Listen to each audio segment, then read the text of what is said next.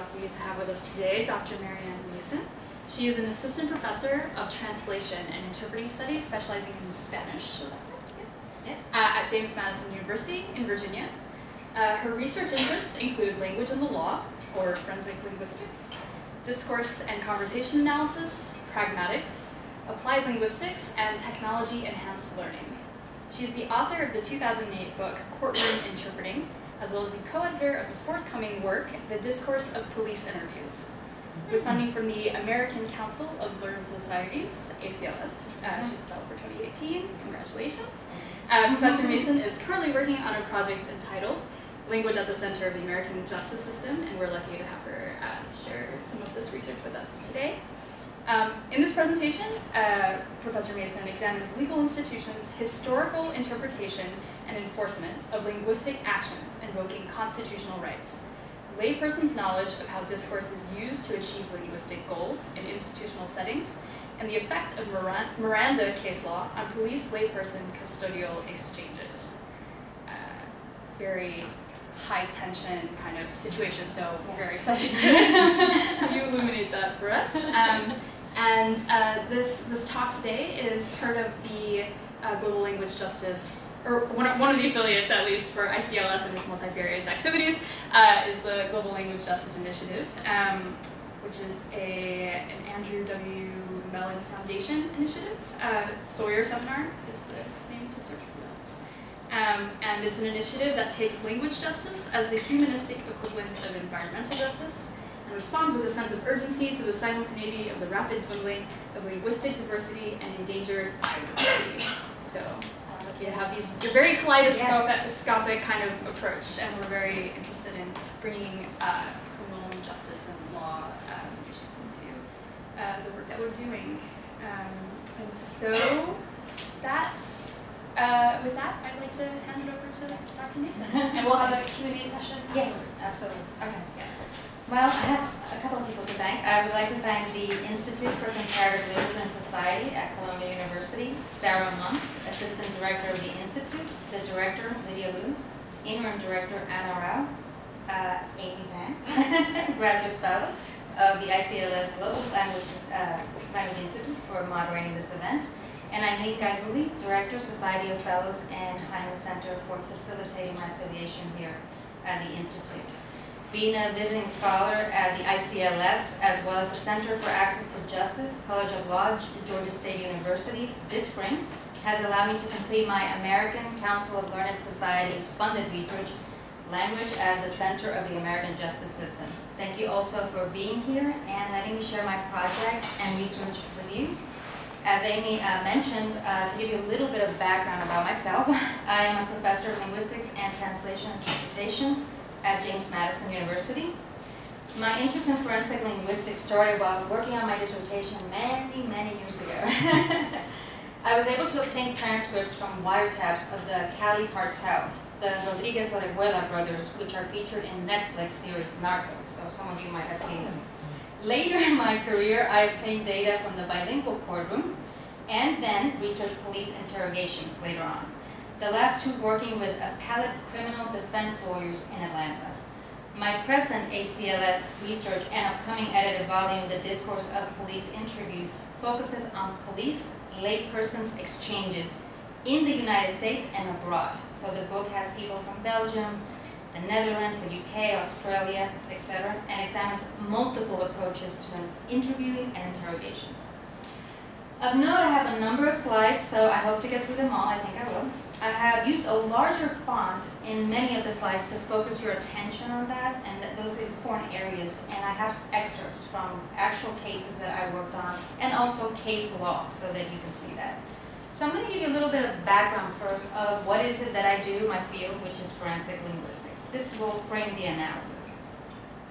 Forensic linguistics, or legal linguistics, or language in the law, takes many names, is the application of linguistic knowledge, methods, and insights to the forensic context of law, language, crime investigation, trial, and judicial procedure.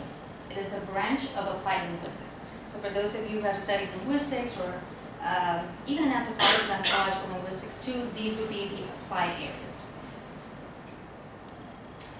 The police interview and this would be in that sort of within the applied linguistic field as well, is an area that I specialize in and is within the area of discourse analysis. It falls in that. Also, it can be studied in phonetics and in other areas depending on what you're looking at, but I specialize in the discourse analysis aspects of it. It is a type of discourse that is investigated in language and the law. And as Baldwin notes, and I like this quote, the police interview is an essential component of the construction of proof in the investigation and prosecution of a crime. Now, where did this all happen, this police layperson exchange or interview? Well, it happens in the context of institutional talk, which is task-related and involves at least one participant who represents a formal organization, in this case the police. There's often inequivalencies of knowledge between those interactants, such as police and lay actors. And I actually want to point something that was mentioned to me in my presentation, one of the presentations that I made this semester. And someone asked me about power, because I tended to focus the analysis on asymmetries and inequivalencies of knowledge. So I want to point out that it is true that in these types of exchanges, asymmetrical ones, power can be asserted in the discourse exchange, such as in the case of a police interrogation. But power is accomplished at a structural, institutional level. During a discursive exchange, power is negotiated between the participants at an interactional level. So the suspect can assert power as well by providing information or not. Still, suspects are, as lay persons, and this is the part that's very key, they are lay persons. And in the case of invoking counsel, which is something that I'm going to discuss, of course, in this presentation, you're going to see how that lack of knowledge between those interactants is where the key to this presentation that I'm going to talk in the topic of the presentation. Thank you. So the asymmetry of knowledge between the participants, not just the power police can assert over the suspect with the backing of the institution, but it's what the police know that the suspect on average does not know. That is where the issue is. So that's what's very difficult to overcome. Okay. So I just wanted to say that because I think it's a valid point when she asked about power, because I was focusing on asymmetries and I wanted to explain why. Because I'm focusing on them being lay persons. The police, the suspect is a lay person. Just like if any of us would go to a police station, we are lay persons. Okay. Now, inequivalencies in knowledge is an essential component of understanding lay and professional interaction in custodial settings. The manner in which suspects invoke counsel and how police interrogators and court justices interpret such invocations will show the differences in procedural and professional roles and knowledge between lay and institutional actors. Now, what is the focus of my ACS-funded investigation? And I know I have a lot of content here, and that's why I wanted to put some things in the bigger font so that you can focus on that. So my research project examines legal institutions' historical interpretation and enforcement of linguistic actions invoking constitutional rights, such as the right to counsel and silence, laypersons' knowledge of how discourse is used to achieve linguistic goals in institutional settings, and the effect of Miranda case law on police layperson custodial exchanges. The latter is the focus of the presentation. Okay, so why is invoking counsel a legal quandary? Because you might say, well, you know, I invoke counsel, you know, it's not really that big of an issue. Everything should go smoothly, right? No, it does not. So let's give a little bit of legal precedence. The Fifth Amendment. The Fifth Amendment protects criminal defendants from having to testify if they may incriminate themselves through testimony. And you are one of our students of law, so you probably have discussed all of this. A witness may plead the Fifth and not answer if the witness believes answering the question may be self-incriminatory. Now, this case is very important because this is that landmark case of Miranda versus Arizona.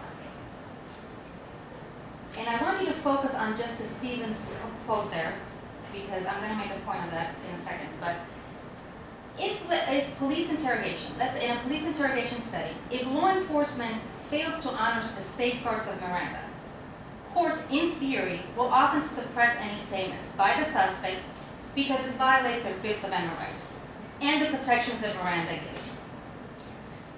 But what constitutes waiving a right? Is it simply not invoking the right to silence and or counsel correctly? Is it talking with the officers? Is it saying it at a specific time, pre or post waiver, which I will talk about? These are all the questions. And here you see what Justice Stevens says. He noted this in Arizona versus Robertson, referring to Miranda. He says, as we have stressed on numerous occasions, one of the principal advantages of Miranda is the ease and clarity of its application. Well, not so much, Justice Stevens. Justice Stevens, not really. You're incorrect on that, because it never defines Miranda, nor later Edwards, which I will discuss in a second, so you can see that one, which was the extra layer that was added to the Miranda warning, which was all intended to protect your Fifth Amendment right. None of them define what it is to have a clear invocation for counsel, or a valid one for that matter. So I'm going to let you just look at that very quickly so you can see Edwards. This was basically a decision from the United States Supreme Court that held that once a defendant invoked his Fifth Amendment right to counsel, police must cease custodial interrogation until he himself initiates further exchanges with the police. Miranda doesn't discuss anything about initiating further exchanges. It just says when the person invokes counsel, all police interrogation must cease. But then, because of the fear that some justices in the court had that interrogation in itself is coercive, they said, you know, we need to add an additional layer of protection. So they added Edwards. And basically, this is what they tried to do. They tried to say, if they invoke counsel, unless that person starts talking to the police again, it all has to cease. But that unless the suspect initiates conversations with the police again is actually something that I'm going to show you that can be very easily forgotten by the police. Okay. So these are the main points of Edwards. An actual waiver occurs when a suspect has made the waiver knowingly, intelligently, and voluntarily. So I'm going to focus in this talk on the intelligently and the voluntarily. And I'm going to discuss a little bit, I'm going to show you some excerpts from actual cases, but you're going to see how this actually works in interaction, because it's a little bit more interesting that way.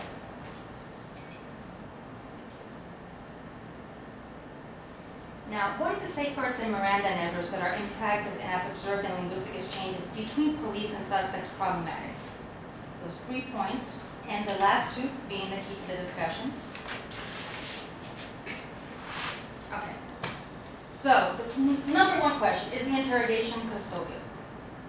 So one of the things that they look at is, when did this happen?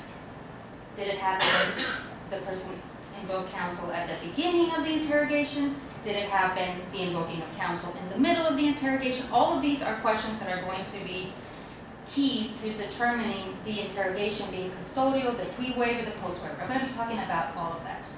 So the determination of whether an interrogation is custodial for purposes of Miranda involves 2 distinct inquiries. First, what were the circumstances surrounding the interrogation? And second, given those circumstances, would a reasonable person have felt he or she was not at liberty to terminate the interrogation and leave? This timing, as I will show you in some excerpts, is key as to whether an invocation will be acknowledged by the police, because they do not acknowledge it at many times, as I will show you. Since the Miranda ruling, the courts have narrowed the scope of what constitutes interrogation while in custody. Let's look at some legal precedents and excerpts from data regarding the booking question and being in custody. This is key. I must note that more contemporary rulings seem to consider custody in a broader sense, but that all depends on the jurisdiction of the police department. It all depends on the police officers at the time, so there's a lot of variation with this. So this is one of the key rulings for the booking exception. Now, why is this important? Because if you're in custody, and I saw this in many cases that I worked on, the person might invoke counsel prior to technically being in custody. And this is what's called the booking exception. So you basically go to the police station, and they're asking you what they call the paperwork phase. So they ask you about, what's your name, where do you live, general questions. The person starts answering, but they are at the police station. So they feel, well, I'm under arrest, I'm in custody, so I must be, being interrogated, being interviewed by the police. Well, the problem with that is that if the justice, let's say this case goes to appeal, because most of the cases won't be appealed and this will never be discussed. But if it goes, the justice could say, well, that person, yeah, they might have, the invocation really doesn't count because of the booking exception. They were not really being interrogated. It happened before the interrogation phase. It happened during the paperwork phase. And I saw that in a case that I worked on. That they considered it being, they excluded it. They said that invocation does not count because it happened during the wrong time. And that's really, yes, all these things happen. Okay, so I'm going to show you another one. This is Pennsylvania versus Muniz. As I said, there's a couple of ways that this has been interpreted. There are many, many cases. I'm looking at thousands of cases. So you have to read through all of them, and you see, depending on the justices, their background, if they're liberal, if they're moderate, if they're conservative. It goes usually that way, liberal and conservative, depending on how they see the same question. Okay, so I want to focus your attention of what is noted here. And I try to use the larger font. And I'm sorry, there's a lot of information, so it can get a little bit dense, I know. But that's why I wanted to use the larger font, so that you can focus your attention on that aspect of the slide. So Justice Brennan joined Justice O'Connor. You probably remember some of these justices. They sent from somewhere ago. Justice Scalia, Justice Kennedy, we've heard of all of them. They concluded that Muniz's responses to the booking questions were not testimonial and therefore do not warrant application of the privilege. He invoked counsel, but it's the bad timing issue that came into play in this room. And they were just aimed at securing biographical data, because that's what they do. That booking phase is just about asking you general questions. Okay. Then we have the dissenting opinion by Justice Marshall. And this is a very good opinion, but as I said, again, it depends on whether the perspective of the justice, whether they're conservative, whether they're liberal. So let's look at this opinion, and I want you to focus again on what's on the larger font. So why is this relevant to the invocation of counsel issue? The question, what constitutes custodial interrogation? And this is particularly important for the Miranda ruling and spirit for which the safeguard was created. Because suspects may invoke their right to counsel while in custody, but during that booking phase that I've just been talking about, and only can questions during this phase be incriminating, and that's what he is responding to right here, Justice Marshall. But also, if the invocation is dismissed because the police deem it as happening outside of custodial interrogation, the bad timing that I keep referring to, the suspect may waive his or her rights and provide information or a confession during his or her exchanges with the police, an issue that has repercussions on the Edwards ruling as well. Because what happens sometimes is that the person invokes, he or she is ignored.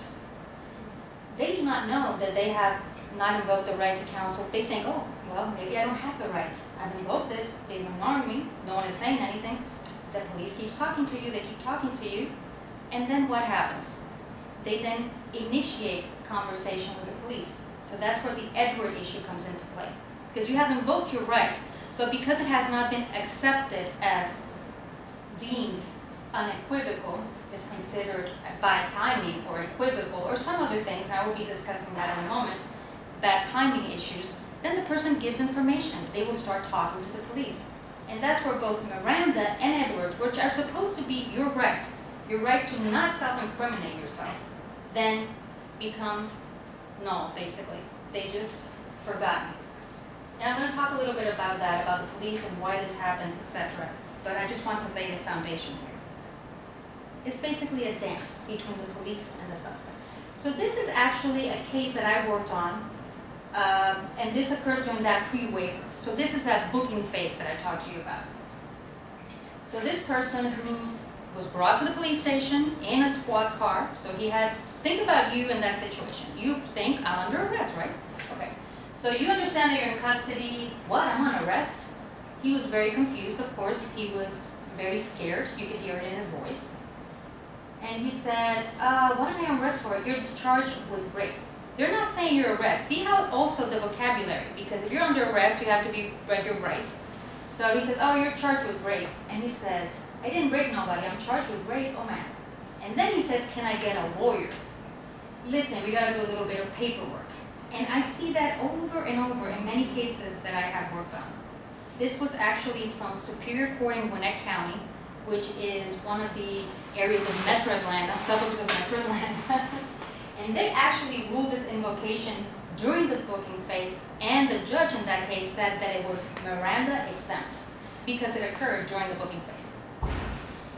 This suspect actually asked, to talk to his mother. Can I talk to my mother? Because this is not uncommon. They will ask, can I talk to anybody? Because what is going on? He's asking, but he's not getting a response. Like, okay, yeah, you have a right to an attorney. So he keeps getting ignored, and they keep saying, oh, we got to do this, we got to ask you that. And they went back to asking him the same things that he had been asking for. Where do you live? What is your name? All of these things are obviously violations, but the law lets you get around that, and that's why the police do this. But we'll talk a little bit more about that in a second. Okay, and I think I have another example. This is a post-waiver one from another actual case that I worked on. I changed all the names because, of course, confidentiality. But here you see where the rights, they just read the rights, and he said, understanding these rights, do you wish to speak with us? And there's a section where you need to initial, because that happens sometimes. They give you a form, and you have to initial it and say yes or no, and you have to put your initials next to it. So all of this was happening in this interrogation. And then he says, this is also in the state of Georgia, he says, can I get an attorney? And look what the detective, I want to get an attorney. Here's the way it works, dude. If you get an attorney, and that was the tone of the voice, and I wish I could have put it here so you could have heard it, but because of confidentiality, I couldn't play the recording of the interrogation. But basically, he's just telling him this is not how it works. We're not going to go that way. That we're going to get you an attorney. So they even says to him like, we're not gonna call one for you. We're not, you're gonna have to wait for one here. In other words, this is gonna be very, very difficult for you to achieve.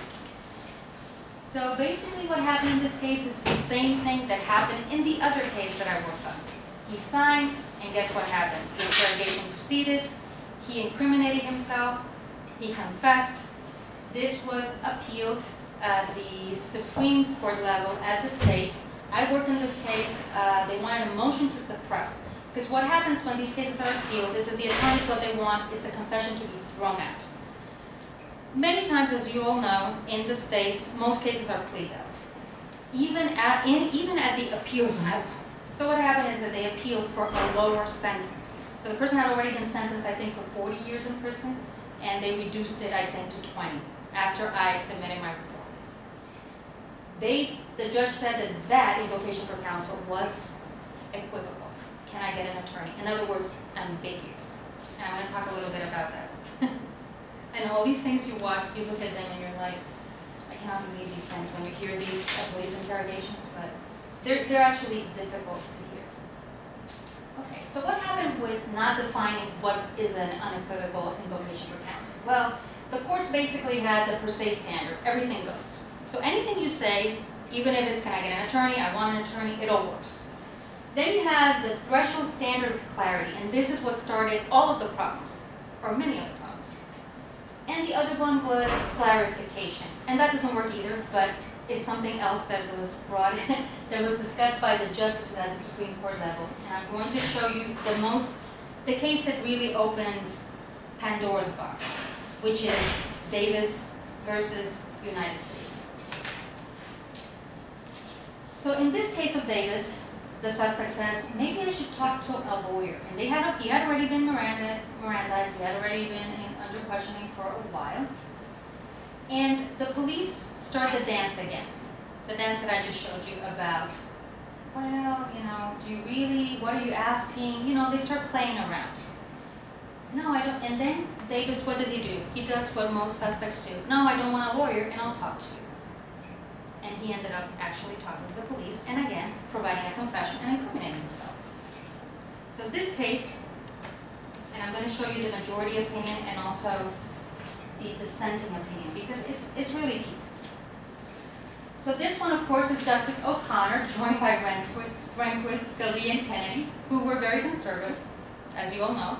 Scalia, in particular, was a very conservative justice. Have you heard of these, some of them?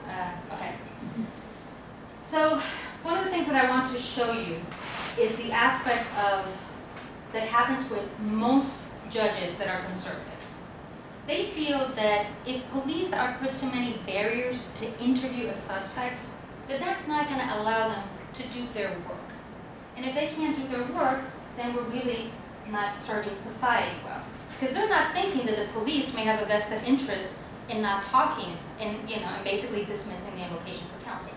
So they actually, in their decision, they say that, and I wanted to highlight it here, if we were to require questioning to cease if a suspect makes a statement that might be a request for an attorney, this clarity and ease of application would be lost, the application of allowing the police basically to do their work. Now we look at the continuation of this, which is actually what I just said about the police, which is great. I love this this part of the data, that's why I wanted to include it here. He says, but we decline to adopt a rule requiring officers to ask clarifying questions if the suspect's statement is not an ambiguous or unequivocal request for counsel. The officers have no obligation to stop questioning him.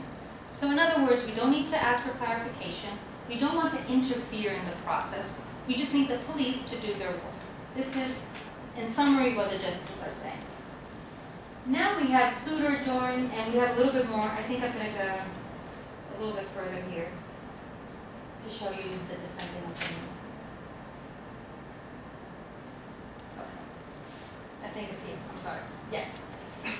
Basically, here what they're saying is we want you to rule sensibly. So we don't want to ask suspects to speak with the discrimination of an Oxford Don. What we want is to have good police practice. So what Ginsburg, Ginsburg is pretty liberal, justice, and Stevens as well. What they wanted to say is, ask clarification. It's not that difficult. It might assist in the process. You may know this is what the suspect wants to do, and they thought that it would be better to have some ways of restraining the police, because in part of it, this is a very long ruling. In part of the ruling, they talk about the coerciveness, the inherent coerciveness of police interrogation. So they're like, maybe we need to ask clarifying questions to the suspects because they may not have the sophistication. And I'm going to talk to you about some of those points. Not noted here, but that have been investigated in forensic linguistics further. So, 1, the suspects that are less educated and have little understanding of legal procedures. 2, vulnerable populations. We have non-native speakers of English, speakers of non-standard English. For example, African American vernacular English. Children, victims of sexual assault, individuals with cognitive disabilities. This is a whole world on its own that's been studied in forensic linguistics. Limit police power, use of coercive interrogation tactics, and false confessions. This is a real issue in the legal system, and I'm sure you've watched multiple shows that talk about, you've seen them a lot on Netflix, have like a million shows about confessions. Haven't you seen them lately? Okay. According to the Innocence Project, more than 1 out of 4 people wrongfully convicted but later exonerated by DNA evidence made a false confession or incriminating statement. Now, dismissing the suspect's invocation does not necessarily lead to a false confession. However, dismissing an invocation in the aim of thwarting Miranda guarantees basically does do that. It coerces. It is coercive. It extracts a confession from a suspect, and that could result in a false confession. So think of it as that domino effect. If we do not accept the invocation, even though that does not necessarily lead to a false confession, it is the beginning of that possibility of happening, especially if it's coercive. And many interrogations are coercive. And I'm going to show you a couple of things. I'm going to go here a little bit faster because I don't want to spend a lot of time on this aspect. But I want to show you the issue of unequivocal and equivocal so you can see it. And those of you who are in English, I know you're doing anthropology. Did you take any anthropological linguistics or linguistics courses? Okay. So these types of invocations are the ones that most justices would say, these are not, unequivocal. If you would say, get me an attorney. I want an attorney. In a police interrogation, most justices, even the conservative ones, would say, that's okay. That counts. They might say bad timing. They might still give you another reason, but at least the invocation will count. These are considered speech acts, and they are considered conventional ones. In other words, we all understand their meaning. We don't need to go through any deep process of trying to understand what they mean. We know that if someone says open the door, you want them to open the door, and it's a direct request. Okay, and that's what I meant here with the pro forma. It's a literal pro forma meaning, and that's the intent. It's not to be taken seriously if I say to someone, for example, can I open the door? which would be more indirect. Those are the ones that many judges consider unequivocal. Not the most conservative ones in certain areas of the country would say, like in the case that I worked on, it was in Gwinnett County, they would say that's equivocal, but they're really very pro forma. If someone asks you, can I open the door? Are you really thinking, if you're asking, would you be like, oh, do I have the ability to open the door? No, you would open the door. And that's what pro forma is. And if I ask you, can I get an attorney? That's what I mean. I mean, I want an attorney. These are a number of cases, and most of these that you see, the ones that are somewhat indirect, that are not in the get me an attorney type, those have all received by more liberal judges. And this is key here because I'm also studying that. I'm going to study all types of invocations for counsel, and I'm going to look at all of the justices, who appointed all of those justices, because I'm going to compare all of that. I want to see if it falls during clear, liberal, moderate, or conservative justices. I'm going to look at all of the states. I want to see if the South is different, if the Northeast. I want to see all of that. But as you can see, these were pretty liberal judges, and they accepted things like, I think I should get an attorney, I want to call an attorney. In Georgia, in that particular area where the judge was, the one where can I get an attorney was considered equivocal. These rulings have considered them unequivocal. Now we have the non-conventional means. Oh, I'm sorry. These are the ones that are a little bit, that might require some inference. So for example, if I say, it's hot in here, this just to give you an example that's non-legal, a lot of you might say, well, I need to turn the AC on because it's hot. Many of you, how would you interpret that? Actually, I'm curious. To me, it would be like, oh yeah, oh yes. Some of you might say, yeah, it's really hot, and you might agree, but some of you might go and get up and open the window, or you might turn the AC or something like that. That's what probably I would do. But that there could be a little bit of that ambiguity, but there's still the possibility of that duality in meaning. And then we have the ones that are in the think and should category. Should I call an attorney? You think I need an attorney? Those would also be indirect and non-conventional. But they all have the I there, which is key. Now, one of the things that I want to talk to about is the issue that some people have asked me, well, why be indirect? Why would a person that has so much at stake in a police interrogation use something that's indirect and could be considered equivocal, right? And basically dismissed by the police and by the judges. Well, there are a couple of things. It's a matter of face. There's this, and it has been studied in sociology, so if any of you have taken classes in sociology, you might be aware of the issue of face, and or the issue of minimizing face. And you talk about that all the time. Oh, you don't want to threaten someone's face, or that might be face threatening. That, in other words, it's impolite. It's something you don't want to do. Well, think about the context of a police interrogation, and you have to put yourself in the place of a suspect, basically, and what that process is. You don't know what's going on. You're a suspect. It's very threatening. So if you have a right to counsel laid out in Miranda, but as a layperson you're not sure how that legal process works, or if it's even in your best interest. So remember that. As the saying goes, people who have nothing to hide have nothing to fear. And they say that, police officers say that all the time during confessions. And it's confess and tell the truth. Why don't you say it? Get it out of your system. I've heard all those things in police interrogations. But face management is a motivating force of individuals, such as a suspect or a layperson that doesn't know any of this, to employ politeness. And also, and this is very important, and I think I have it, let's see. It's probably a little bit further because I'm trying to move a little bit faster, I'm sorry. Okay, I'm going to leave it there. The English language is actually by nature a very indirect language. As you all know, if we go somewhere, we don't ask people, pass me that, unless you know them, right? We tend to use indirectness often. It is part of the cultural aspects of the language. So asking someone in a police interrogation who's in a coercive setting to be direct doesn't make any sense. Not only for an English speaker it doesn't make sense, but in the context it doesn't make absolutely any sense. So the suspect thinks this is a context where I definitely need to be polite because I do not want the police officer to get mad at me, to think that I'm being disrespectful in any way.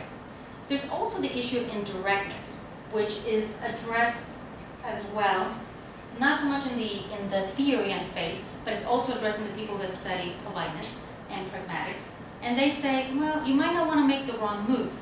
So you might be being indirect, not necessarily because you're trying to be polite, but because you're trying to avoid making the police officer uncomfortable or feel that you are disrespecting the law, right? So there are many reasons, more reasons than to use a direct strategy, to use an indirect strategy. So this is something that sometimes we don't think. We say, oh, I should just say, get me an attorney. And that's what you should do, by the way. But it's not what's instinctual as an English speaker. As an English speaker, we're going to be, can I get an attorney? You're not going to say, get me an attorney to a cop in a police station when he's in your face. And it is like that. If you've seen any of these shows, that's how it is. It's not pleasant at all. Interrogations are not pleasant processes, discursively or of any other type. Now, one of the things that I found very interesting with Solon and Tiersman, who actually, Larry Solon, teaches at the Brooklyn Law School, by the way, and he has a center there, the Cognitive Center of Linguistics, Law and Linguistics. And he says that there's this double standard with police that can be very indirect with you, yet you are supposed to be direct with them. So I really like the issue of clarity, the degree of clarity, because he talks about it in his book about in the area where he discusses police interrogations. And it is true. Police interrogations may be very indirect with you when they're stopping you at a light, when they are talking to you in a police interrogation room, but they expect you to speak with complete clarity and complete directness. Okay. Let me move a little bit because I want to have time for the Q&A, so I'm trying to move a little bit fast. Okay, so I'm going to show you first a case that I think is really interesting. I try to pick these cases so that you can see a little bit the stance of the justices and how they basically, depending on if they're liberal or if they're conservative, how they're going to interpret the law. Okay, thank you. Okay, so this is one of the cases where, number one, the petitioner invoked his right to counsel during custodial interrogation. They reported waiver of counsel were ineffective according to the police, and there was an error in many petitioner's statements. And the justices actually said it was not harmless. So I want you to look at this stance here so you can see this is a pretty egregious one, but he says, do you understand those rights? I want to read it because I just want to take you through it so you can feel it. Do you want to give up the right to remain silent? Mary, do you want to talk to us about this incident? Can I get an attorney right now, ma'am? Pardon me? You can have an attorney right now? You can have one appointed for you, yes. Well, like right now, you got one? We don't have one here, no. There's not one present now. There will be one appointed to you at the arraignment, whether you can afford one. If you can, one will be appointed to you by the court. All right? I'll talk to you guys. Okay, you want to talk to us without a lawyer here, right? Because they want to get that right. Because then they go to the judge, and if the judge is conservative, they're going to say, no, we asked him if he wanted to talk to us. We clarified this. No, I'm saying this is what happens. And then they're going to say, if the judge is conservative and they don't go through the whole process, they're going to say, yeah, the police acted accordingly. Okay. So this is an opinion. I'm going to show you two sides of it. And this is actually in disagreement to the judges that ruled and said that this was appealed, so they affirmed. And this was in the reversal of that. He says, we disagree with the district court's conclusion that the officers clearly believed that petitioner was merely asking clarifying questions regarding his right to counsel and answered those questions in good faith. The recorded statement taken subsequent to this invocation of his right to counsel should have been suppressed under Edwards. The confessions were central to his conviction and their admission was not harmless. But if you don't have this judge that will reverse that and you have another type of judge, what do you think is going to happen? They're going to affirm the prior court's decision, and you're going to be, let's say you are already in jail, you're just trying to basically throw out that confession out. That's not going to happen. You're just going to spend more time in jail. Now I want to show you something very quickly, and I want to talk about this because this is what I taught in my book and what I'm going to be looking at also with the ACLS. And it's the read technique. There are a couple of things that are going on here, and I'm just going to close now. These are the last slides that I have to show you very quickly. The read technique is the most used interrogation technique by law enforcement in the United States. Now, in the 20s, around, before the 1940s, in the US, we had what was called the third degree, where people were actually beaten up. That was considered illegal.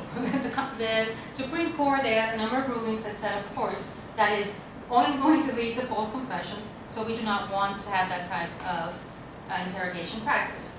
So then Reed developed this psychology-based method that was supposed to get a confession, but in a humane way, where there's a lot of assumptions that the police officers make based on their body language. You know, the suspect, starts twirling their fingers or starts moving around or it seems shifty somehow. And of course, the police officers already are trained to believe that the suspect is going to be lying and, trying to get out of the confession.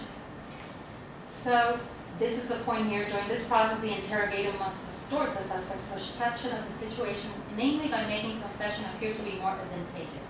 And I'm actually going to show you some examples of actual cases that I worked on. And this is one where you do minimization. This is not used as often by the police with the Reed method. But what it does is that it tries to make it seem like it's not so bad. Talk to us. We understand. So this is a case where the suspect actually shot and murdered people in the family. So I'm not saying that there's not an issue, of course, that the person committed a crime. So I want to be clear about that. The problem is you have to abide by people's rights. The law, though, as you saw in the presentation, and I know these are very dense topics. I know because I'm studying them and I have to spend hours reading these things a number of times. Linguistics is dense by itself, and language in the law is very dense as well. But as you can see, the law gives so much leeway to the police, just by the way it is, that they can use techniques like Reed, which has minimization, and I'm going to show you the next one, maximization. Now, this is the most common one that I see in police interrogations, which is coercion. This is basically putting it to you in a way where you have to tell me. You got to tell me right now. You got to tell me it's the only moment. I'm not going to help you after this. And that's how they say. They just say, I'm not going to help you. You have to talk to me now. And it sounds that dire. And of course, if you're a lay person, you have no idea that that's not necessarily something that you have to do right now, that you do have rights. But if you're in a police interrogation room, you will feel the pressure. You will definitely feel the pressure. And police officers, in this case, they didn't lie, but I have seen police interrogations because it is legal in some, there are some limits, but it is legal in the United States to lie for police officers to lie to suspects to get information. Many times what they do is with evidence. They tell you, look, your buddy, let's say they were in a group. Oh, he confessed. He said that you were involved, that you did this and that, or we have the murder weapon, and they don't have it. But they can say all these kinds of things in a way to get you to talk.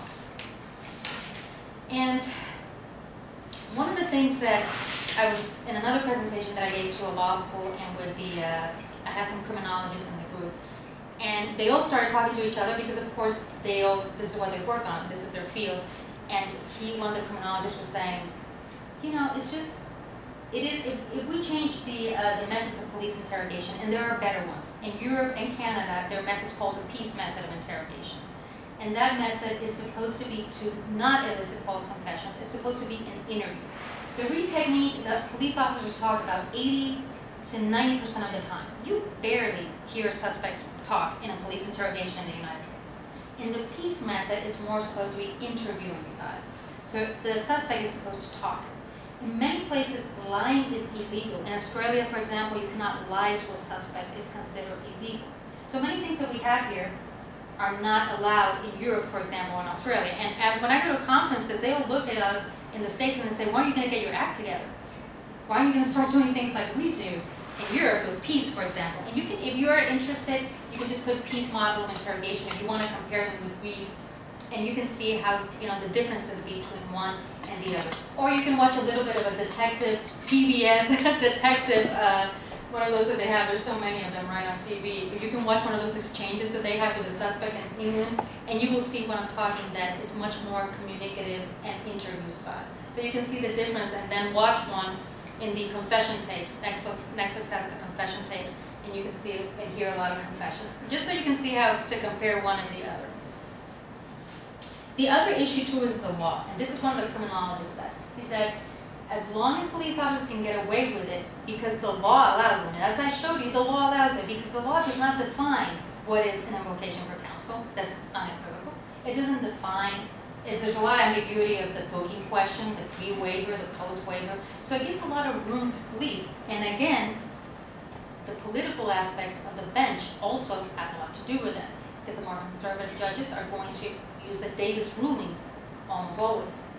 Whereas the more liberal judges are going to say, no, maybe that confession, it should have been suppressed. Maybe it should have been clarified.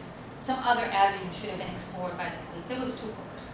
So there's a lot of issues here. It's not the police just doing these things out of nowhere. There's an institutional issue. It's also an issue of quotas. Police officers, detectives, they get 10 cases, and they're told, clear and fast, you'll get promoted, and after you clear the 10, you're going to have 10 more waiting for you, especially in bigger cities where there's a lot of crime. So there's that incentive.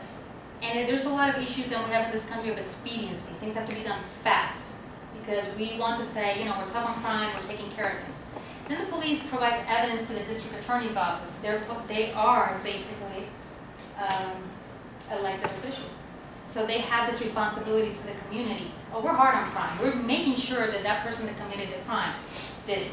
I think of the Central Park 5. There's going to be this miniseries actually coming out, I think on Netflix pretty soon. And as those of you who might remember, there was that expediency issue, and the wrong people basically were interviewed, interrogated, and charged with a crime. So it's not that a crime happened, and some of the people that are interrogated did commit these crimes. So it's not about that. It's not that the police get that necessarily wrong. It's the process that needs to be revisited and that needs to be looked into deeper into what to do. But as long as the laws are the way they are, the interrogation methods that we use. Actually, I found in some work that I was doing in a case that empathy was very effective. And empathy is actually used somewhat in the peace method, but it's never given enough time. The police officers always go back to coercion like this. They do the empathy a little bit, and then the person starts talking.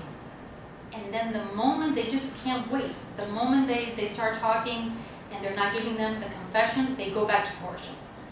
So it's kind of like the default, and it's the most common that you're going to see, even though it's not as effective, and it can be thrown out later because it was coerced or because other things are found later in the case. So to move forward, I just want to summarize the role of justices, again, the political aspects that need to be looked at because the law needs to be looked at.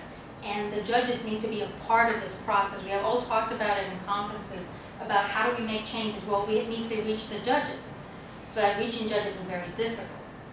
And they not always read articles or books about these topics or law reviews even. So. And then we have the need for alternative interviewing techniques like these. We also have the issue of vulnerable suspects. In the book, in England, they discuss this because they're very interested in dealing with aspects of children, persons that are sexually assaulted, people that are more disenfranchised. So we have all these areas that need to be discussed as well. And one of the ones that is very important is the video recording of all police layperson exchanges and interviews. Why? Because that's not done across the board in the United States and in many parts. Now, if you're lucky, and that's what they do in most cases, is audio recording, but it's not video recording. Now, why is video recording important? Because of many studies that have been done with multimodality. They're done in England. I have some colleagues that do that kind of work. I haven't seen a lot of work here still. There probably are some people working on that. But the suspect is, and that dance can be linguistic, but it can also be done with body language. And that body language can be used to fix the narrative. If you do like this, or if you really, or you move the head, all those types of body movements are not captured in audio. And sometimes, not all of the interviews are, sometimes you only get, let's say you're working in a case, they only have the third part of the interview, they don't have the first or the second. So there's so many aspects, really, that need to be addressed. Will they be addressed? I don't know. I'm not always, we always try to be hopeful because we're doing research in the field and we want to do this, but I don't know, it's so complicated, it's extremely complicated, so. Well, thank you so much for being here tonight. Thank you. I love that one of your examples was it's so hot in here. It's never hot in this room. So I realize I look like I'm piecing out, but actually it's just very cold in here. This is incredibly informative and, yes, incredibly complicated, and I think you've done such a great job of clarifying and so much of it already. And especially for, I must admit that I have been watching all the shows. I know that it's kind of, it's taken a year right now. No, now I'm like, I think I actually need a full-on like veg out session and marathon watch some of these things. But I mean, I guess it's, if you'd like to take a seat, by the way, you've been standing all the time, so. That's all right. Yeah, so, but it's interesting that you mentioned that because there's a very long history, right, of courtroom settings as theater. Yeah. And that performative aspect of it. Kafka, right, the absurdist is the way, and then you bring in the dramaturgy, of course, it's the way that language it can betray you, it does something different, Anyway, I'm being very vague on that front. But there's so many things that have been very thought-provoking about this. And so I just have a couple of questions, but aside from that, I'd like to open it up. One thing that came to mind for me is I think when you mentioned, was it nothing to hide, nothing to fear, right? Yeah. And so one question I guess I have has to do with whether you've seen a shift in the problems that you're studying, a spike maybe post 9/11.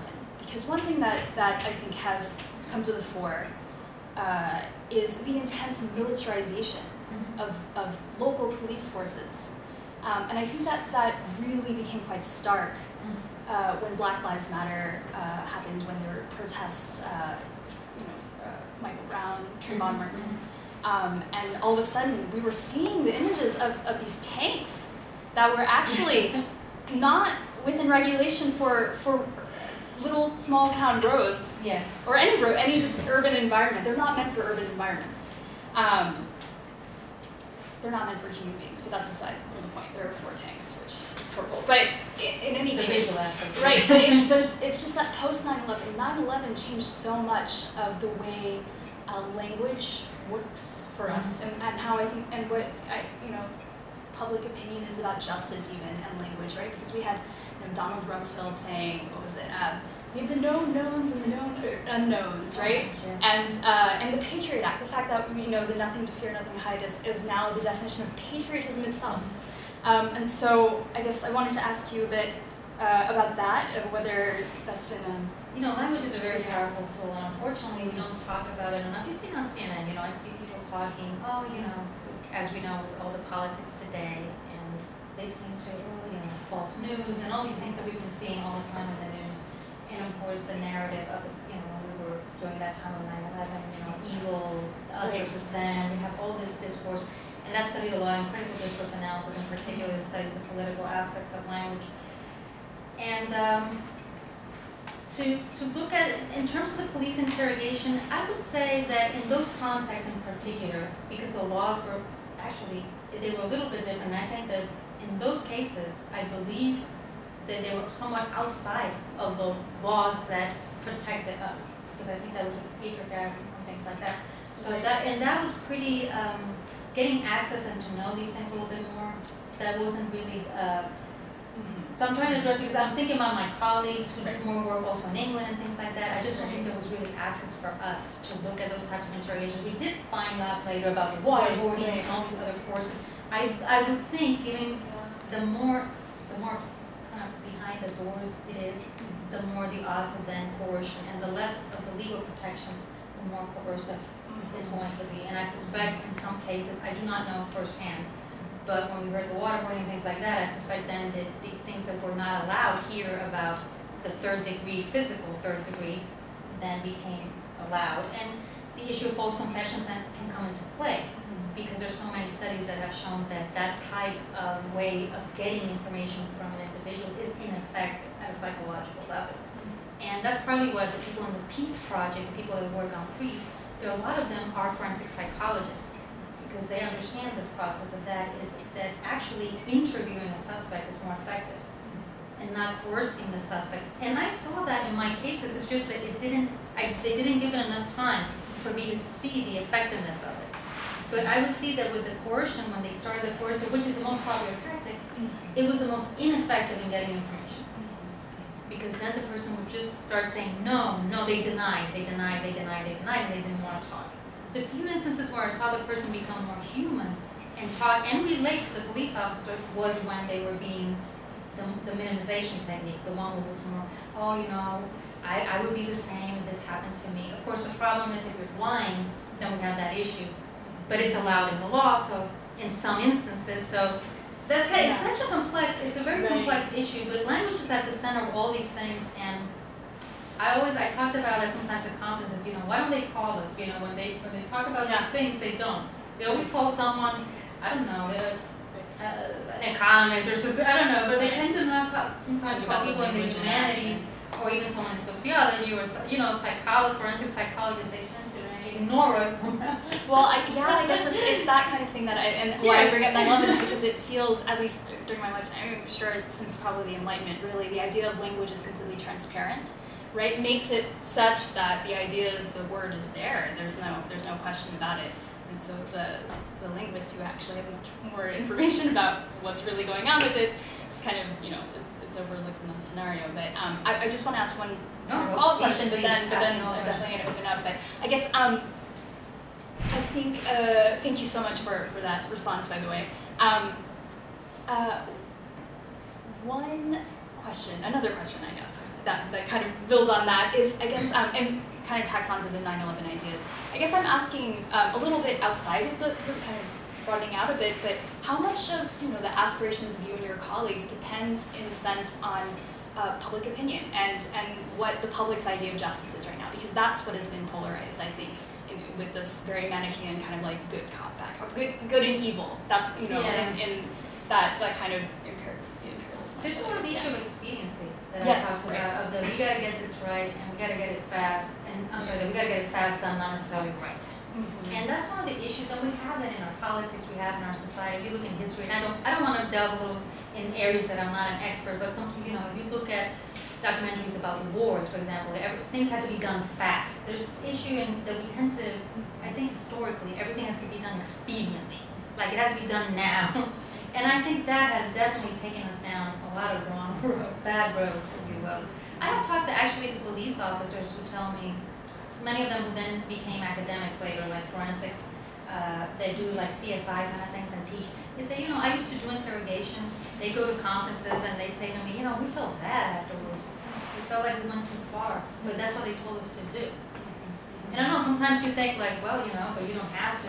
But it's just, it's presented as a good way of interrogating, you know, people, the read technique. So they are doing their job. They think it's you know, and as I said, some of these people, not all of them, we do know that some people confess and they might be innocent. And we do know of many cases like that. But a lot of people also have committed the crime. So there's this kind of, it's difficult. Because in some ways you want people that have committed crimes to, you know, deserve, you know, the justice to be served in that way. But you also want to make sure that people's rights are protected and that people that are innocent don't go to, you know, serve time that they don't deserve to serve. So I think there's something, and I see that in the narrative of many things, and I think when you talk about the 9/11, I remember seeing that little bit, that narrative, that everything is the urgency, everything has to be done. We have to take care of this. And we tend to frame things as us versus them, and that's done a lot. In many countries that is done, the us versus them, and we are sort of the good people, or we are the ones that are law-abiding, they are the non-law-abiding. And we see it sometimes in the narrative of some cases that we have seen recently, in Ferguson and different cases where how people are framed, and the media is part of the problem. I mean, and the media in the sense of like discussing the topic in a certain way, and because everybody, this is something I learned in linguistics as studying discourse analysis, we're all biased. There's no person, no media outlet, none of them is completely unbiased. That's not possible. We're all shaped by we have what we call shared knowledge and also background knowledge. We're all shaped by our experiences and by our collective experiences, and all those shape how we speak and how we use language. So is very, of course, some are going to be in a bias in a way that we find worse, right? But there's always a bias. There's always a bias. Because it's inevitable. It's just part of our makeup as human beings, as speakers, and as social beings. It's not, you know. But I understand what you're saying, and it's actually true. Thank you. Yeah, just open it up. Thank you. Thank you for your talk. At the beginning in your discussion of power, you mentioned that suspects can assert power. And I'm wondering if you could speak further about that and to give examples from your work of moments when I have been booked or interrogated.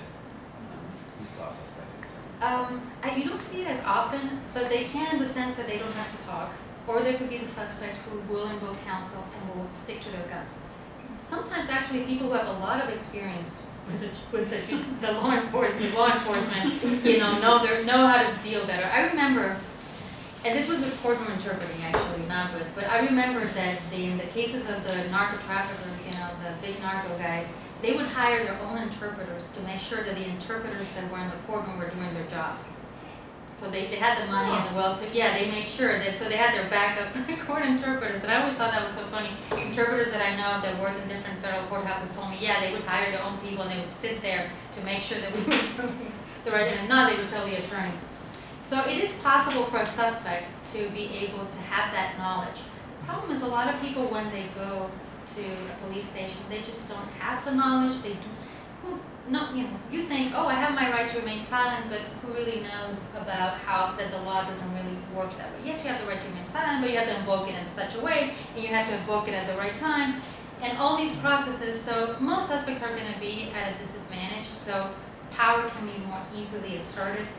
But the biggest issue, because the suspects don't always fall in that category. I would say most, but not all. But the biggest issue is that lack of knowledge. There's a total asymmetry of knowledge.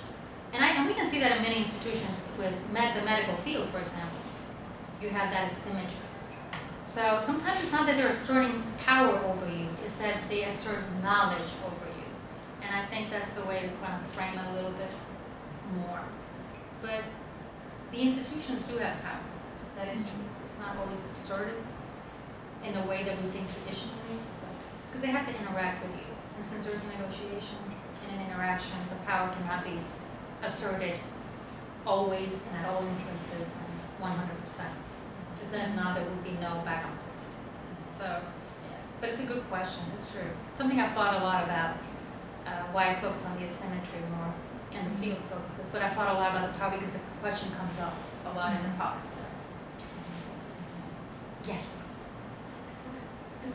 Okay. Thank you so much for your talk. So earlier on in your presentation, you mentioned how there were certain communities that were particularly vulnerable to making false confessions or being persuaded by coercion more so. So I'm thinking more particularly of people who are on the spectrum for neurodiversity, for example, or I guess my question is, say for example, a language barrier isn't necessarily readily apparent when a suspect first begins to interact with an officer, but then as the questioning or the routine booking process goes along, it becomes a little bit more, maybe not obvious, but there are signs. Like, what is the officer then obligated to do? Is there any sort of guidance about that, or can the officer then say, well, this is what the person said, and not necessarily read into the subtext? Yeah, that's what they usually do, and that's why it's interesting, because now when I look at the most current cases, they actually put excerpts of the interrogations in the case summary. But the older ones, they don't. So the justices are trying to see the context more, because you have to always look at language and context. But the police, the thing is, for example, is if a language issue, even though a person that doesn't speak a language natively has to have the assistance of an interpreter in a court setting, a police officer in an interrogation setting can serve as an interpreter. And you can see the problems for that because there's a conflict of interest and they might not be qualified, but they can. They can, you know, do the interview, they can bring someone else in, oh, he speaks Spanish or he speaks another language. And the person really, and then they say, well, they understand. I keep asking you understand your rights? And he says, yes. And then sometimes they say, well, we asked him his name and he answered, and we asked him where he lived and he answered. But there's an issue of proficiency and competency in the language, which is much broader than being able to understand some of the things that the police brings up as very basic abilities. That doesn't mean that you can understand a complex process as an interrogation or even Miranda. Actually, a lot of people don't understand Miranda because of the way that it's written.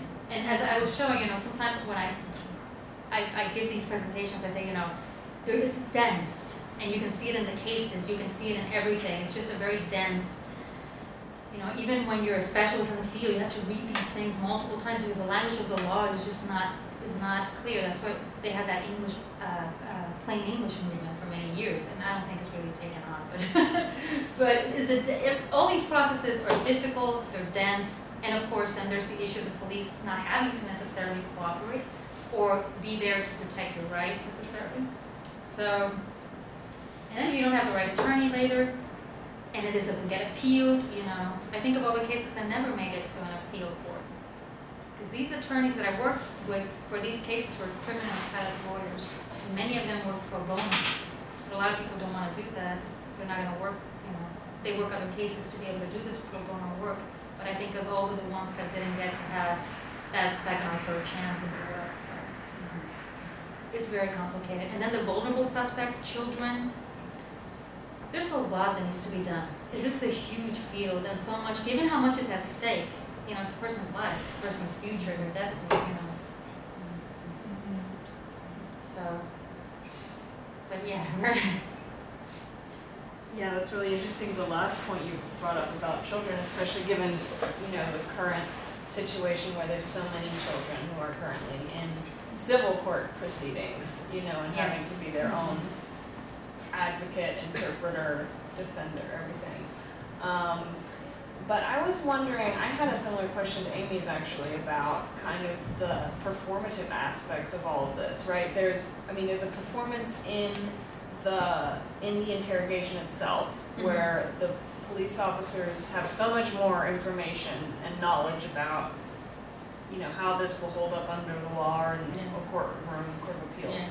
Yeah. And so they're actually using this kind of language that's trained, that's not natural, that's a performance in and of itself, right? And then you have this additional layer of performance if it's recorded just audio or if it's video recorded. And then furthermore you have Netflix and you have the popular representations of it. And I was thinking, how do these people even know to ask for a lawyer even indirectly? And that's because of TV. I don't know how someone would know otherwise, right? You see, you're under arrest, you have the right to remain silent, can I get a lawyer? Like, that's just, you've seen it so many times, you don't even know which movie it came from. And, and so I think I'm starting to think a little bit about what are the ways in which these performative aspects might be harnessed to kind of close that knowledge gap or information gap, right? Like if people are getting their information and knowledge from TV, what is the potential role of theater and performance in spreading knowledge about what your rights are? Because, nobody's, like very few people, even specialists, as you say, are going to actually read the letter of the law and know what the Edwards case says versus the Miranda, Yeah. But what you have to know isn't even that. It's what you're supposed to say. And, you gave us very valuable information. And you say, get me a lawyer, which is so... And don't speak anymore. right, yes. That's hard. Get me a lawyer, that's it. And that's hard because sometimes they walk out the room and they leave you there for 3 hours. And you're like, oh my God, I better talk now because I can't stand being in this room. Very difficult, and you have to hold your gun. You have to just say, okay, I'm gonna keep saying, give me a lawyer.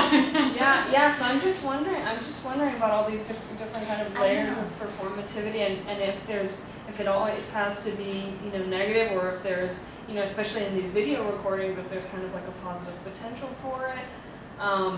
And just kind of like as an aside, I'm thinking of a video I watched at one point of someone who was being arrested. Very much they were trying to put handcuffs on him. He was down on the floor and his partner was videotaping this and narrating it, and that's an interesting other like level of kind of narrating what's going on, so it's not just the dialogue and those voices. And as soon as they finally got the handcuffs on him, she switched to Spanish and she said like, déjalo, stop, it's done, like stop resisting. And that was also recorded, her switching, she was speaking in English for the audience who might, you know, see this video, and then suddenly she was speaking to the actual person in a different language. So anyway, it's just something that comes to mind. You know, and one of the things, I think that's really important to put it out there. I'm one of those persons, when I work in these cases, I tell them I want to hear the entire interrogation, which is difficult, and that's the only thing I fear, is sometimes we get these things a little bit digested, and we get just a clip of it, or a part of it, and we don't get the whole thing. And you need the whole thing, you really do. Even though some things might be, that you might just say, okay, those 30 minutes, really nothing happened, but you need it, because if you just show me that part, and it's the only thing that I'm concerned sometimes is when I see that, because we all again have a little bit of our biases, and we are going to submit or present what we think was the thing that bothered, and that's fine. I mean, that's a human reaction, but I think there needs to be more where we are presented with things from that broader perspective, and maybe have more of a discussion about these things. And I started thinking, how could we do that? Should we do that at the K-12 level? Should we do it in college? I mean, I've been thinking about these things so that we can have that knowledge be out there a little bit more. And language and the law in the States, it started probably in the 80s. There were already books out there. Roger Shai of Georgetown did a lot of work. And Solon, which is at Brooklyn Law School, he's done a lot of work there. A lot of the big work is done in Europe, honestly. In forensic linguistics, they have MAs and PhD. Hofstra actually has an MA in forensic linguistics, but it's very small. So it's something that I think needs to be more out there, and maybe in easier ways, and not just take a forensic linguistics class, but just so that people understand the law and the process. It would be great if this changed, but I keep going back to what that criminologist, professor of criminology told me. You know, he's like, the law has to change. Because I sometimes think, well, maybe the interrogation, if we change the tactics a little bit, we get out of read, that might help, but again, the law has to change. The law has to change, but how do we do that? How do we do that if we can't reach the justices, and if there's a little bit of the political aspects of the bench, too? As we all know, that's a big issue. Although that's why the Supreme Court is so important. A lot of people say, well, who cares? No, it matters a lot. Yeah. Although, just to clarify, as you mentioned, Edwards was actually was a law change, an addition or it was supplementing on top of Miranda. Yeah. And so it becomes this, how many laws will need to change, you know? And when I show you Davis, a lot of the rulings, even when they go all the way up, if it's a conservative bench, group that are going to be affirming, the majority, if they can go with Davis and say, well, they didn't need to clarify. It was equivocal. Even though it really linguistically, this is what I always say, because when the attorneys came to me to work with me, they said, can you write me a report? Because lawyers, they just come to you and they say, write me a report and tell me that this is, not equivocal. When I looked at it as a linguist, I said, why is this even an issue? This is not equivocal. Can I get a lawyer is a request, period. I mean, to me, this is not, yes, it's formulated indirectness, but that indirectness and equivocalness are two separate things. The law is the one that conflated them when they created these standards, because the Miranda and Edwards didn't have them, so they didn't specify. And actually, the way that it would be best, but then of course for many reasons, is that per se standard, which is you say anything that sounds like you want an attorney, and the interrogation stops. But as we know, that is not what the system, for many reasons, what we have with the retaking and the law, the other laws, really support. So that's when all these other Davis and other rulings came into play that really mucked everything up, to be honest. Because it's not equivocal. When you say, can I get a lawyer, or I want a lawyer, I think I want a lawyer, you're asking for an attorney. That's it. And I always found that interesting, that as a linguist, I couldn't understand the issue. That's when I started then digging, and I started looking at the law, and I said, this is where the problem started. They created an issue where there's no linguistic issue. And even in some cases, even if there's a pragmatic duality where there could be two possible meanings, it still doesn't mean that it's, not a request. I've actually seen cases where the judges say, it's not even a request, it's not, because it's indirect, it's so indirect that it's not a request, because they still think that indirectness negates a request. So it's so difficult, but then if you can't reach that audience, the one that's making these rulings, it's very difficult to make changes. So I mean, in a sense, it was just thinking of what you just mentioned with performa, and clearly this is what this meant, Yeah. like even if it wasn't stated that way, but it's almost you're dealing in the case of that interaction with two different kinds of statistical imaginaries, right? You have the police, who's already, and unfortunately I think the public too, when it's more pro-police, has a statistical imagination of who is guilty, and you know, these are vulnerable populations that unfortunately have become quite conflated with, you know, forget about innocent until proven guilty. It's, you know, there's a statistical imagination there, unfortunately. And what you're trying to do, in a sense, in my interpretation at least, please correct me if I'm wrong, is with the pro forma aspect at least, to say there's a statistics to the likelihood of this meaning this, and it's a really high statistical likelihood, but it seems like that statistic just does not matter as much as this other one, which... And it will depend on, and again, if this doesn't get appealed, you know, the police, because of how they're trained, they're going to, they want, what you want is a confession. That is the whole purpose of the interrogation. It's not to get information, it's to get a confession. That's what the Reed method of interrogation is about. So they don't really have a vested interest in doing this, just because that's their training. So just to put it that way. So unless the case gets appealed or something like that happens and they get the right judge, that will look and say, no, can I get an attorney is an unequivocal invocation, of course it is. Then it's not going to work, and we're not really going to know, you know, did this person get the right type of decision? So it's very problematic, and it's something that, you know, can keep you up at night sometimes when you think about it a little bit.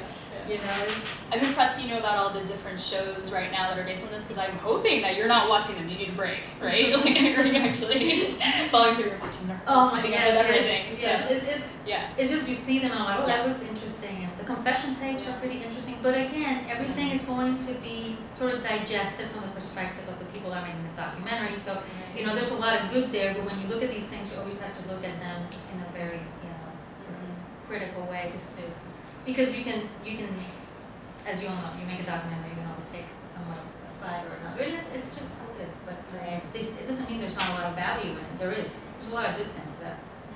But it's interesting though, because now I'm thinking about it, and to kind of build off Alex's point too about the performance and the media in which we've been seeing this. The history of Marianne seems incredibly tied to the history of mass media in the U.S., like just television shows and you know, and like. That kind of form, and that the fact that that's how we're getting most of our information about legal procedure, for sure. Yes. And it seems like there's a double bind there, in the sense that while it's disseminating a lot of crucial information, it might also be contributing in some ways to a general culture of fear, which is part of what feeds, I think, public opinion to side with the expedience aspect. In a more dystopian, what's that show? No, it was a film, Truman, the Truman Show kind of aspect. yeah. What if could we possibly replace the expedience with drama, as a word, is one of the goals in this now. It's not just expedience, but in a sense, it's almost like there's a desire for a kind of drama. Yeah, and if justice is not the goal, we're going to have problems. And that's usually what we see. If expediency is the goal, we're going to have a problem. If we're not necessarily going to find the right person, we're not necessarily going to do the, you know, the procedure. But there's... And you're dealing with, you know, the intersection of justice and the inevitability of bias, right? And so then we're talking about the objectivity of truth, which... And then, you know... How much time do we have? So, I mean, it's just layer after layer after layer. And I've been taught criminal justice for too many years. Okay. If you look at the history of Miranda, which came about in 1966, so approximately, the first legitimation, or at least media legitimation, was on the Dredden 1966 series, if you go back that far, and the Jack Webb series, and their approach laid the framework, I think, for legitimizing how the media after that had portrayed the Miranda decision and law and order and criminal justice. And then I think it got compounded as you had 9/11, as you had the particular statements about super predators, about the increase in crime, going on and on. I think to the point that legally becomes questionable in terms of all decisions now in Miranda ever since 1966. So would you also share a little bit what the other criminologists have said, the issues more with the law, with having, that's where we need to go at, more than just changing the police interrogation techniques and the processes. So would you, from your perspective, agree with that as well? Yeah, I would go pretty far on that. It's two things. First of all, it's the nature of the law and how the law is interpreted and applied by law enforcement in regard to confessions. That is, there are several ways of looking at this. One way of looking at this is that interrogators will go as far as they want, figuring that most is going to get buried anyway. Maybe one out of every 100 or 1,000 cases will actually be questioned, given the volume of the criminal justice system. Yes. Number two, has the issue of body cameras now and enlightening the behavior of law enforcement. There'd be a question of whether the certainty for being questioned or having the legal system re-examine these particular actions of police actually act as restraints. And I don't know the answer to that really. I think it lies somewhere in the middle, probably more so that more is actually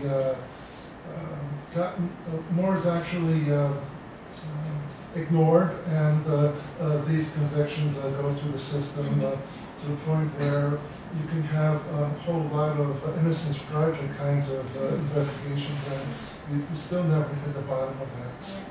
So what you're saying here is rather important in terms of language too. Here's a case you may or may not know about. This goes back to New York, it's about 30, 40 years ago. So only nobody remembers anymore. There was a shooting in New York, and the suspect was picked up and put in back a patrol car. The officers sort of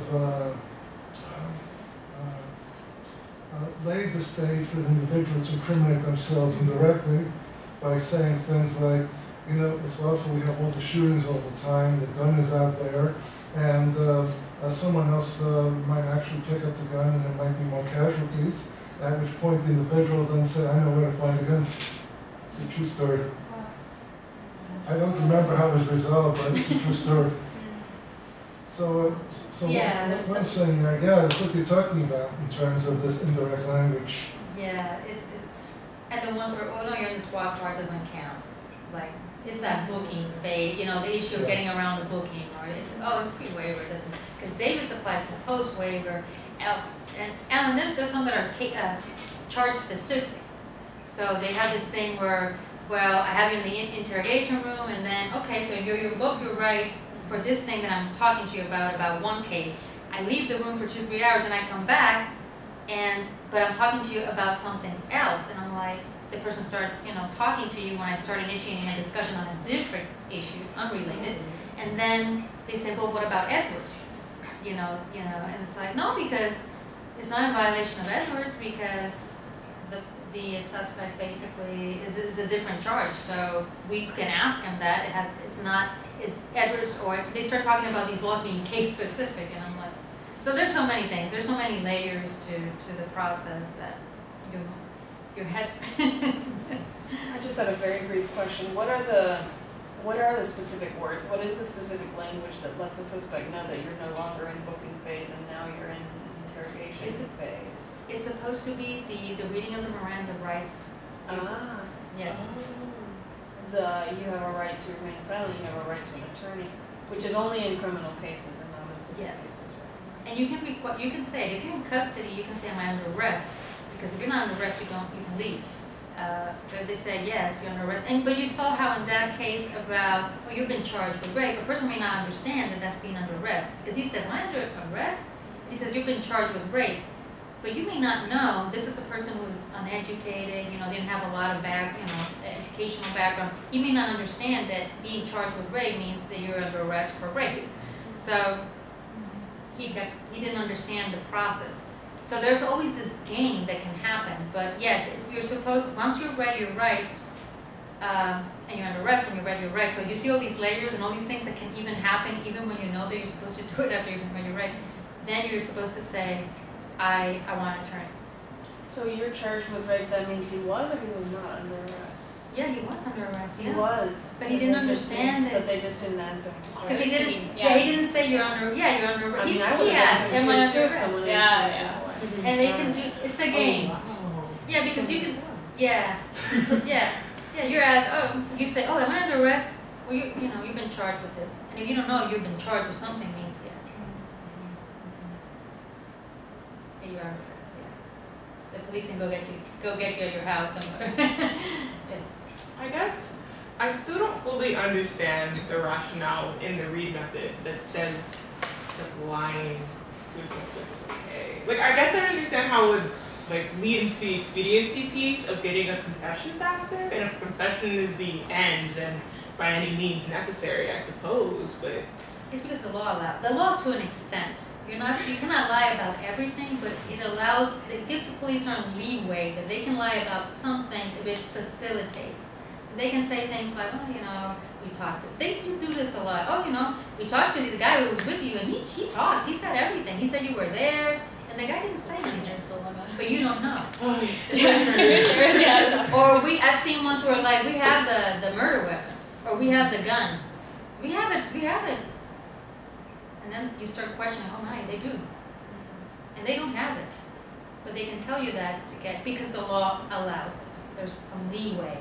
You can't lie, there's supposedly some limits to how much you can lie about things, but you can lie about some things in a police interrogation. And that's where that you just asked, that would fit that.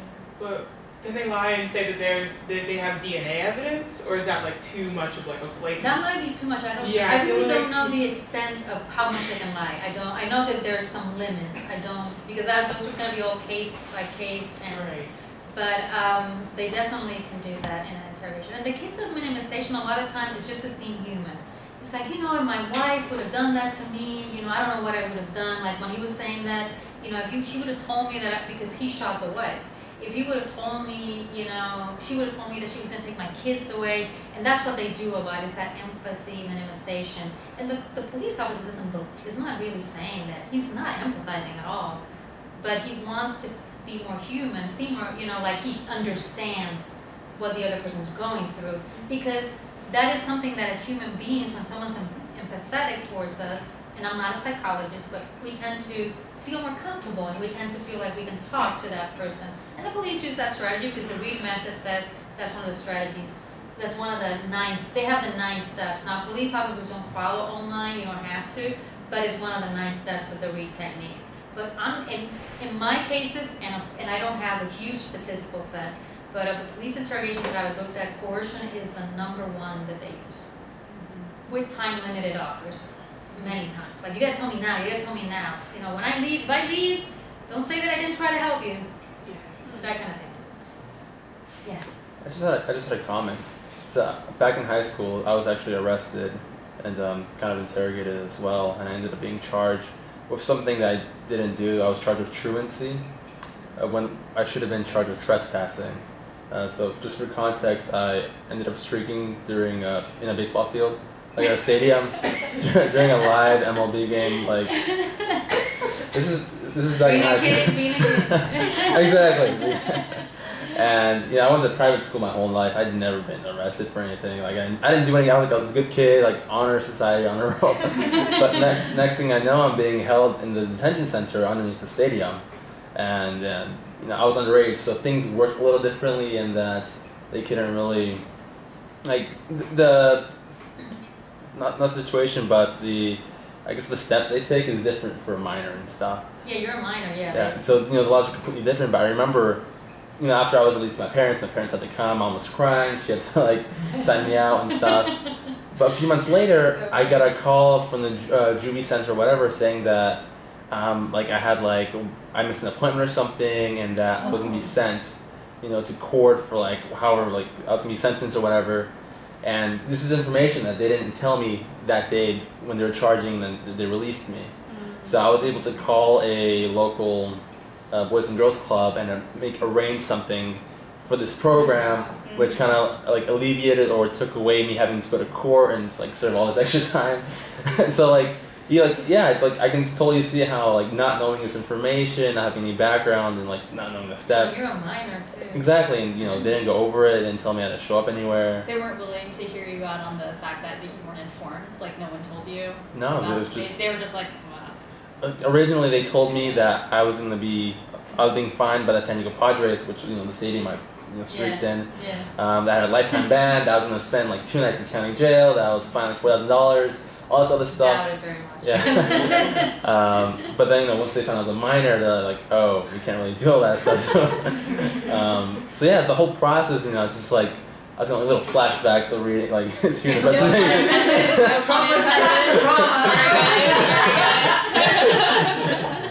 Saw what you did there. Very good. Yeah. I wanted to add something about the re-technique. I think so recently at Rutgers have done policing courses. I don't know how prevalent this is, but if you look at the Central Park Jarga case, the police can plant inside information during interrogation. Yeah. The individuals sort of begin to agree with it, where it comes out in public that they knew they were guilty because they had all this information no one else knew. So it is a great form of manipulation that they plant it during the manipulation, during the interrogation rather.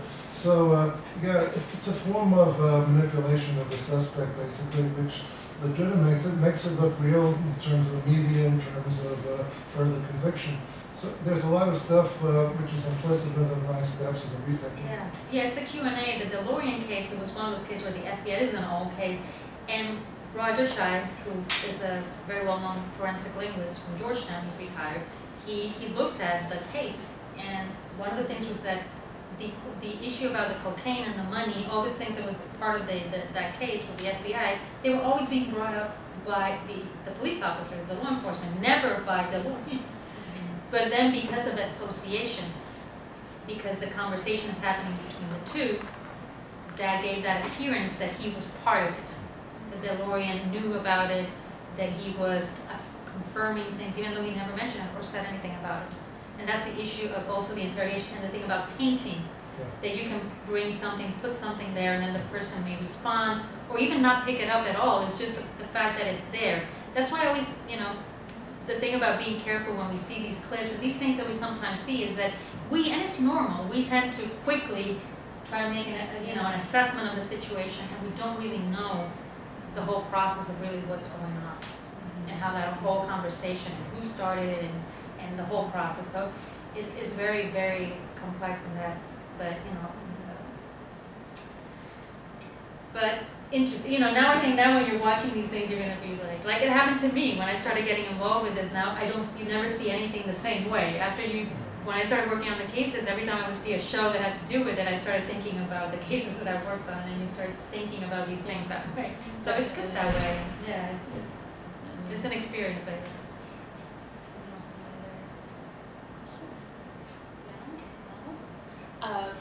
you so much for sharing all of this information and for really helping us navigate all this. I think we can all go streaking safely now.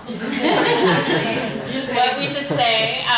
So thank you again, and carry on the good fight. Thank you. Yeah. Thank you. So thank you. Thank you